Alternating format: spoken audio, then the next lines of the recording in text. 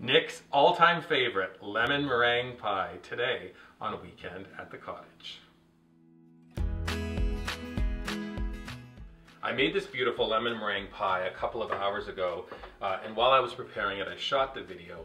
I now want to walk you through how to prepare this beautiful, magical dessert, and hopefully I'm going to inspire you to take a stab at making it. It is so worth the effort. A lemon meringue pie has three components. The first is a pie shell, the second is the lemon filling, and then the third is the meringue.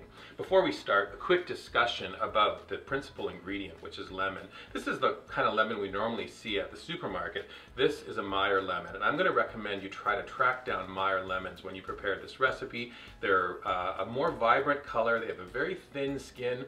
The skin is a bit more fragrant than traditional lemons, and the inside is truly what it's about. It is a sweet lemon, and these lemons will certainly go the distance in this recipe. To start, we need to bake our pie shell. So I have 1 disc of pie dough. If you need a great pie dough recipe, head to Weekend at the Cottage, click the search icon, add pie dough, and my mom's pie dough recipe will come up. There are 2 options. You could do a lard crust or you could do a butter crust. I think the butter crust is right for this recipe, and that's what I'm using.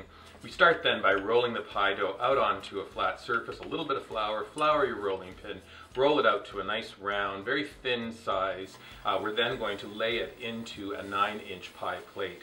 Notice I kind of push the pie dough down into the plate, and then when I'm crimping the edges, I need to make sure that that pie dough is resting on the upper rim, because we're going to pre-bake this pie shell, so you don't want it to shrink down and fall to the bottom. We need to make sure that that pie dough is cresting the top of that plate. It's very important. I roll out the dough, I crimp the edges, now take a fork, I just kind of add a few little pricks around the bottom and on the sides, and then you need to chill your pie shell for 30 minutes.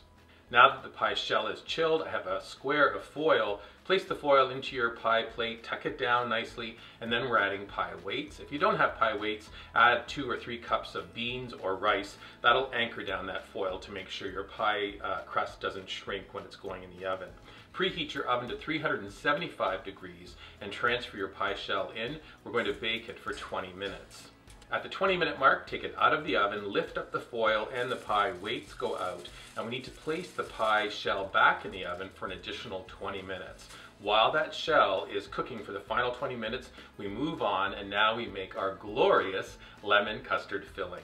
We have a medium-sized saucepan. I'm placing in 1 1/4 cup of granulated sugar, 1/4 cup of cornstarch, and 1/4 teaspoon of kosher salt. Whisk those dry ingredients together. Now we need to add liquid.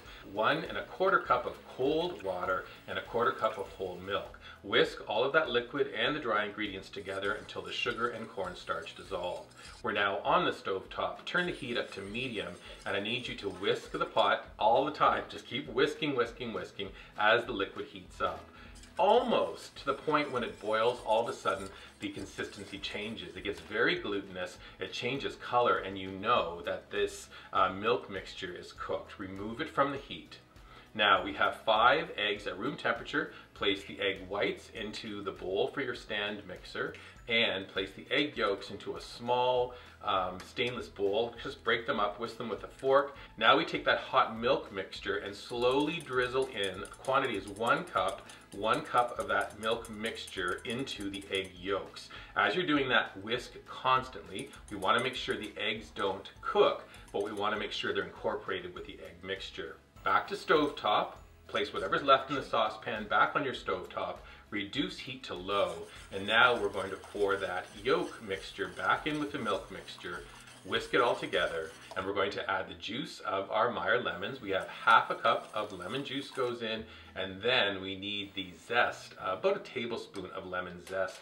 Those go into the pot, and now you start whisking continuously for 3 minutes. We have to make sure the mixture cooks. It's going to get nice and thick, and you'll know it's done.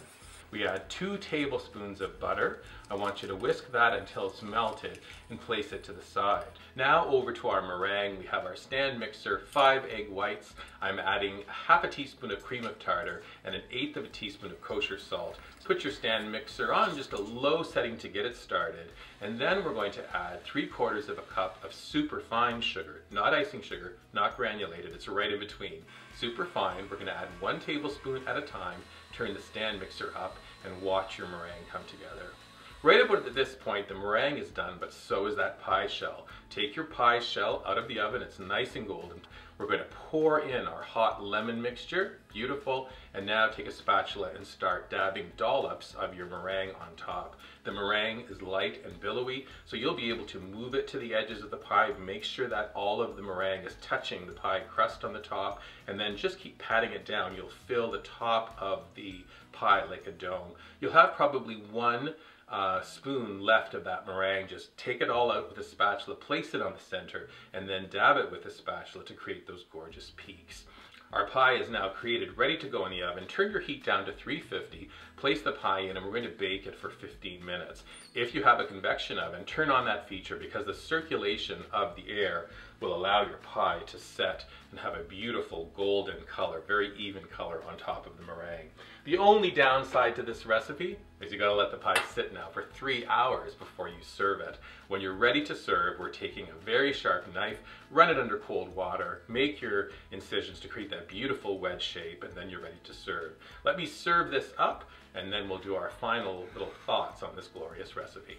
In my mind, there is nothing more delicious or monumental than a gorgeous lemon meringue pie.